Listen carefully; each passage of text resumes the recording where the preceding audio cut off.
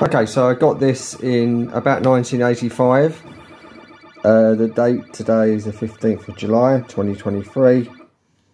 You can check that story. Don't care about football, but that's what come up on the news.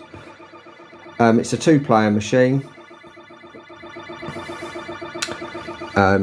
Player 1 is just deceased. I should switch back to this one now. Both joysticks work on both sides. So I'll just demonstrate. It comes with all of the keys. It's got the cabinet here where the coins go, and the keys.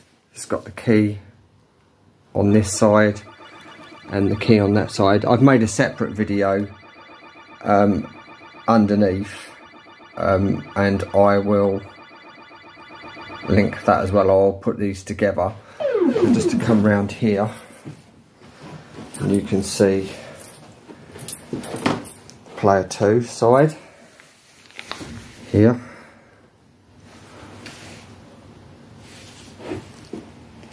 I'll just go around to here again and press 2-player. 2-player. So it has got quite a nice sound speaker in it. It sounds quite good. As you can see, the box isn't in bad condition. I've owned it since '85, and it hasn't really been used very much, because although I was down the arcades a lot then, not then, but in the early 80s and late 70s, I wasn't really that fond of Pacman.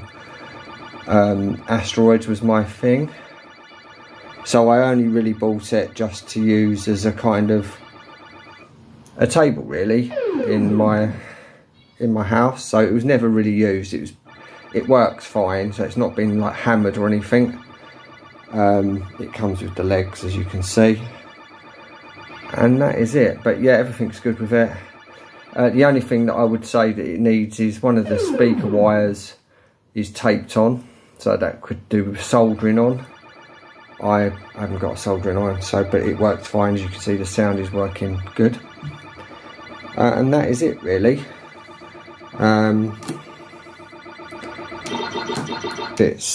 Yeah, that's it. Okay, any questions you can ask me. Thank you.